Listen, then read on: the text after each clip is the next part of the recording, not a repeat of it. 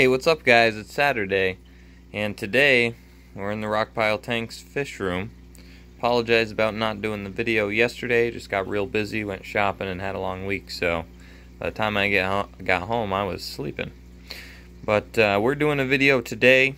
A viewer requested I do a video on how I got my Blackwater tank, the Tanin so dark in it. I actually need to do some tank maintenance. You can see how much water's evaporated over the week, which is outrageous.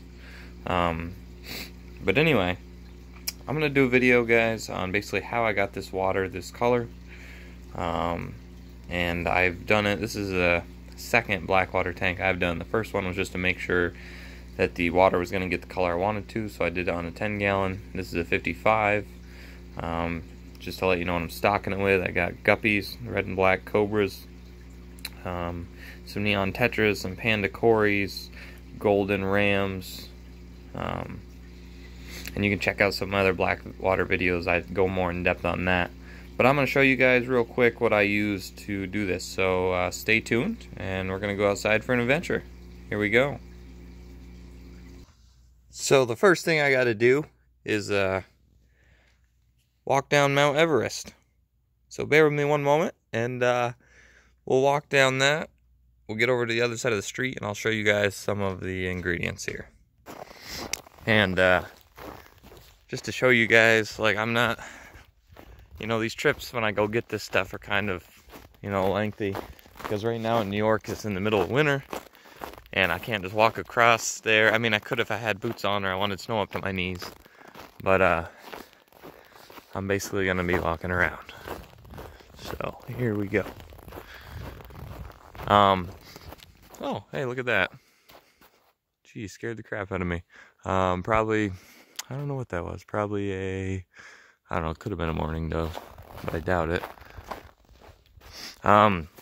This is a cherry tree. Not that it's specific to this tree, but these branches here, stuff like this that's on trees that is dry, you can break that stuff off and kind of stick that in your aquarium, you know, angled different ways, top down, bottom up.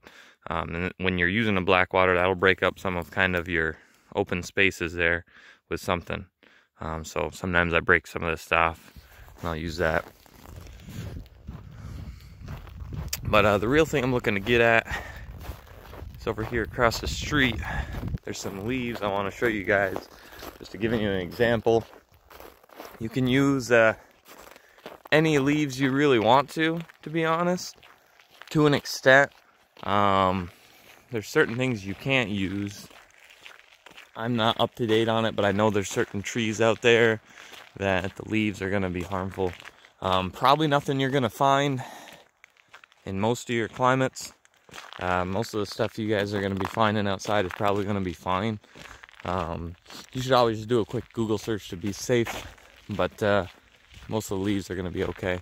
So these leaves are usually on beech trees, is what I believe these are. Let me reach over here. There's a pretty big snowbank in the way. We're gonna get up here for a second. I'll show you guys. Okay. So all these leaves on these branches, I actually usually just break them right off, the whole branch. That's what I did with my 55 gallon. One of these branches on the end right here has some leaves on it. I snapped it off. Actually, I think it's that branch right up there. That's where I broke it off last time. But basically what you're looking for is these dry leaves right here. So they have to be completely dry. You don't want them wet still, because then you have a whole nother, you know, line of issues. But basically when they're nice and dry like this, hope I'm getting good footage here. The sun's at my back, so I'm not sure how well you can see. But basically, you need to be nice and dry, to the point where, I mean, you can just crush them up like that and they're not wet at all. So these are going to release a lot of the tannins. I know these leaves don't look that dark. I get it. All right. But these leaves, I know because I used them. All right. I know that they're going to, when they start to break down, they're going to release a lot of the tannins. Now, these ones didn't make my tank super, super dark. They did make the tank pretty dark and gave me that nice orange tinge. I just stuck them right in there. The reason why I broke off, you know, like a branch that they were on and it's been a while in winter now, so they're starting to fall off. But early on, they were stuck on branches. I broke the whole branch off, stick it in there so the leaves don't float. Normally when you have leaves this dry anyway though, they don't normally float. The only reason you'll have leaves that float sometimes is if they're not completely dry, or they got, you know, some kind of oxygen left in them, chlorophyll left in them, something that causes them floating. So let's go over real quick, and I'll just show you the other thing, if I can find it, or dig it up here rather. Actually see some right over here on the ground. Hopefully it's not too deep. Oh, you're glad I love you guys. My feet are all snow now. But you see the leaves in between these trees here. And actually, let's see if I can. It's pretty icy out. There we go. Okay. So these leaves on the ground, actually this is a good example over here. They're frozen right now. And they're all frozen together, which isn't a big deal. It's just water. But these leaves on the bottom of the forest, this mat of leaves that's nice and dry from the fall, this right here is what I will use. I'll bury that underneath my substrate, my substrate cap. So with your substrates, which I'll probably do a video on, you have a bottom nutrient layer, and then you have a cap to cap that off usually, most of the time, depending on your nutrient layer. But I'll put this above the topsoil, for instance, if I were to use that, but below like sand or gravel that I'm going to put on top. So you're not visually seeing a lot of this, but it is underneath there, leaching out tannins constantly.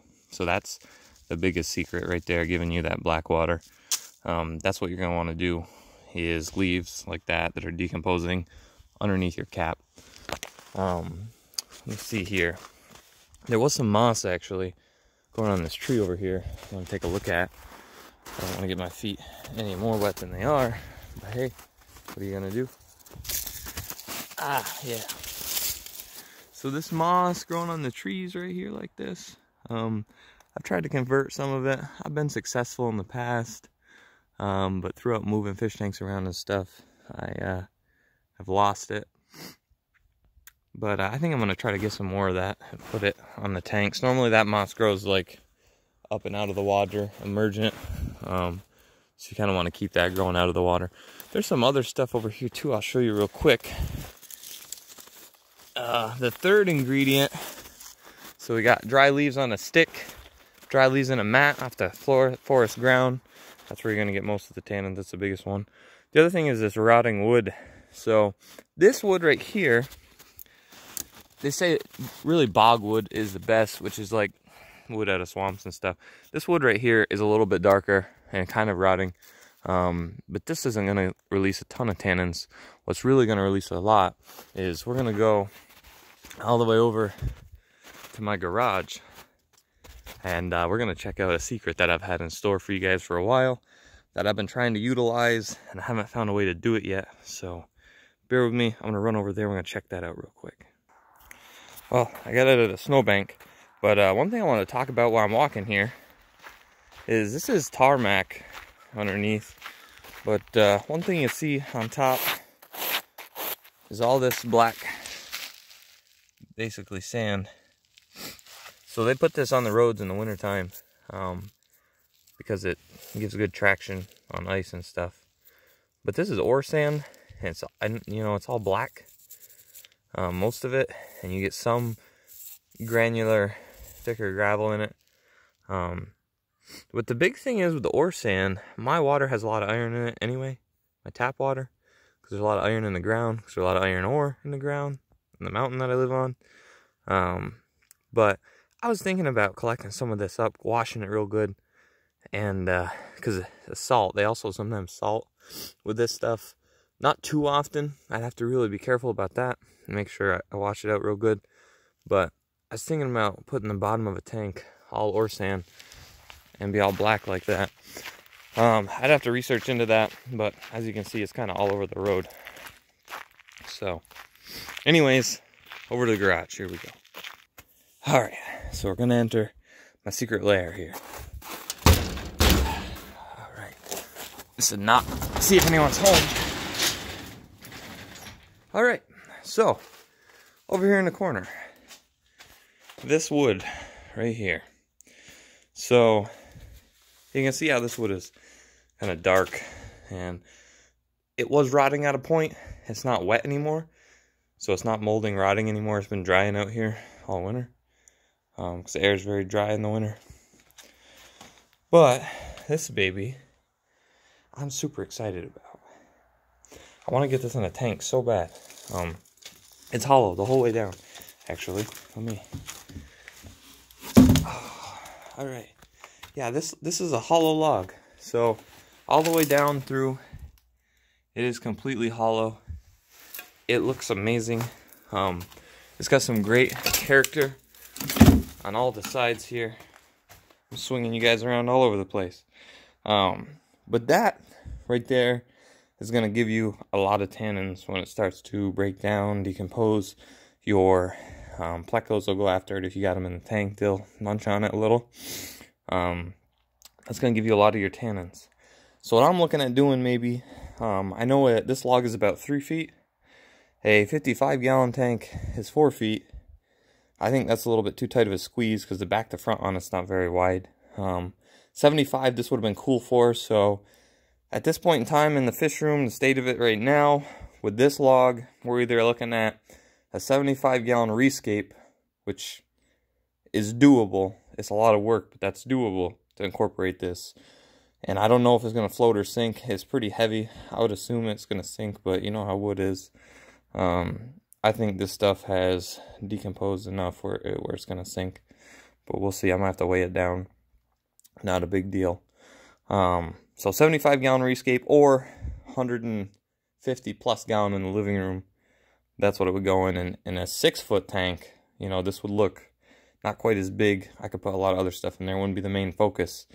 And 75-gallon, I mean, this is going to take up a lot of your tank. But the thing we're focusing on is that this piece of wood, you know, rotting, bogwood, what have you, this is going to decay and give you a lot of tannins as well. So basically the big 3 things, we need some wood, some dark wood or decaying wood that's dry, not like wet and still rotting. I need some dried out leaves on a steak, if you wish. And then you need some leaf, like a mat of leaves. You can see there's some leaves back there too. Like a mat of leaves, like fall foliage, you know, on the ground. If it is wet in the fall, pick it up, set it somewhere, let it dry out. Put that in between your nutrient layer and your cap if you don't want to see it. You can put it above the cap if you wish to see it. But let's go back in real quick. We'll check out the Blackwater and I'll show you how I incorporated some of these things. Alright, we're back here from the voyage. Anyway, you can see the sticks already that I had in there. If you check out some of my older Blackwater videos on my Blackwater playlist, you'll see that I had leaves on those and they just decomposed over time, and the fish probably munched on them too little. But those have decomposed over time. You can see here I have some of the wood, the decaying bogwood per se, or some previously decaying wood, and the main piece over here still had to hold that down with some rocks on the top here to keep it from floating. It might not float anymore, but when you got a piece of wood in your tank like that, you don't really want to risk it. So the other thing here, one thing I didn't show you guys because I know the river's frozen over, and I'm not saying it contributes a ton of tannins, but I know it significantly does put some tannins into your tank, is this here gravel. This here gravel is from the bottom of the riverbed or the brook near me. There's a video I have on some collecting materials that I did that I should show that in, I believe. But that gravel's from the brook. That's another thing you could use. There are some tannins in the gravel still, but underneath.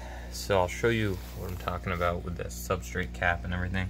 So I have fluorite at the very bottom, and then I have the sand, and there's obviously some riverbed gravel on top. But over here, more so, I just have the sand cap and then some fluorite underneath. So in between these two layers, you have your fluorite sand cap, in between here, back there actually, and various parts throughout the tank, I put some leaves in between that cap, some of that leaf mat that you saw earlier. That's what went in there, and that basically gives me a lot of my tannins for my tank, in conjunction with the other things we went over. So there you go, guys. There's your collecting materials video on what I've used for this Blackwater as far as the tannin producers. A lot of these are things you can, go out into your backyard most of the time and get. And the big thing is, it doesn't really cost you anything. So that's pretty cool. But alright, guys, if you liked the video, hit the like button, subscribe if you want to keep up to date with the videos and the tanks and what's going on in the Rockpile Tanks fish room. Thanks for watching, and as always, have a great day.